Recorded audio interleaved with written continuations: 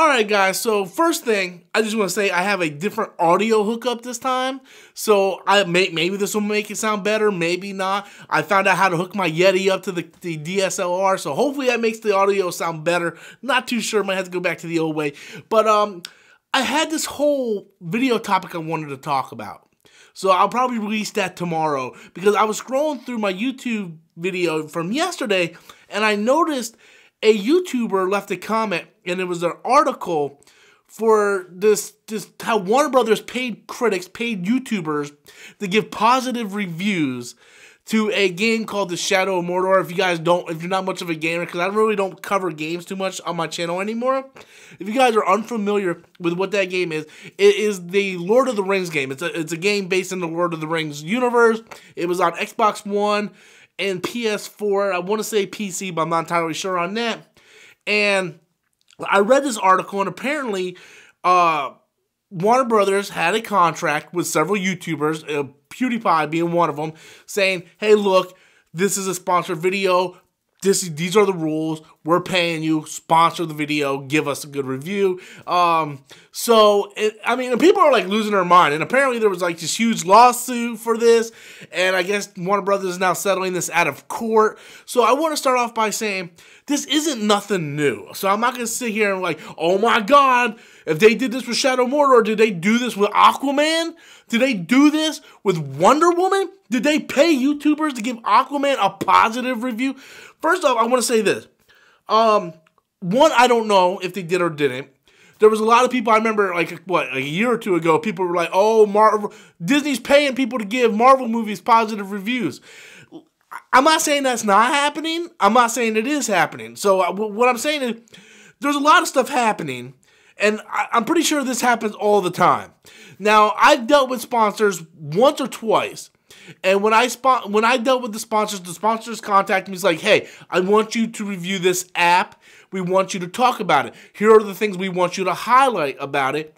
And we will, you sign a contract. We pay you X, Y, and Z. So I downloaded the app, signed the contract, said, yes, I can talk about this. I will hit these cliff notes, and then I will talk about it and promote your app on my channel. I've done that.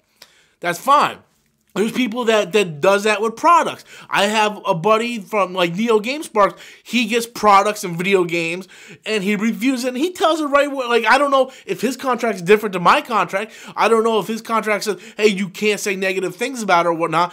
But he's very open to say, look, this is what I like. This is what I dislike. Now, reviewing a product in a game and an app is two different things. Because when I'm talking about an app, I'm just, kind of giving like a small commercial for this app. Where when you're reviewing a game, you kind of have to give the negatives.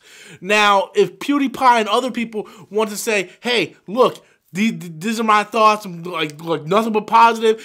And this is not a big deal because, well, it's a big deal, but this isn't nothing new, I mean. This is nothing new because Machinima was doing it forever. Machinima was doing it like all the time. Anything Xbox did or Call of Duty, man, Machinima was on that cock, man. Machinima was giving everything positive reviews. So if you think Warner Brothers is the first company to actually come out here and pay people to get positive reviews, then you're nuts. You're nuts because it's nothing new, especially in video games. I think it's harder for movies because if someone finds out a studio paid someone to give Aquaman good reviews, man, there's gonna be a huge uproar. That critic will never fucking get another job again. The studio will be like black flagged. It was like, or red flagged, or black eyed. It's gonna get some kind of color on something, is what I'm trying to say. But in the gaming industry, it's different. Because you get copies of the game. I'm pretty sure there are times where critics are saying, hey, look, they sponsor me. I have to say positive things. Now, when I was reading over the article, it said, like, you can't show any pictures of or any game footage of glitching. You can't show. And that goes to them wanting to promote their product. So they reach out to YouTubers to promote their product. So I don't see what the big deal is. Is it false advertisement? Sure, I guess, kind of. But the YouTubers signed a contract to do that. And when you sign a contract, you have to kind of follow what you signed. So it's an iffy situation. I've never been in the situation where I got a game or a game product for a review and had to deal with that. I only dealt with the one sponsor for Amino app, and that was very much just me saying, hey, look, this is Amino. This is all the cool stuff you can do with Amino, and I really do like Amino.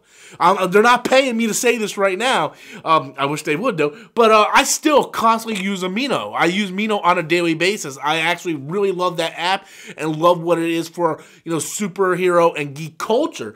So I didn't have to deal with that in my experience, but I'm pretty sure this happens all the time. But I want to know what you guys think. How do you feel about Warner Brothers apparently paying off YouTubers to give positive reviews? Is this something new to you? Do you even care? Be sure to leave your comments in the comment box below. Until next time, as always, I'm Robert Storms, and that's my opinion.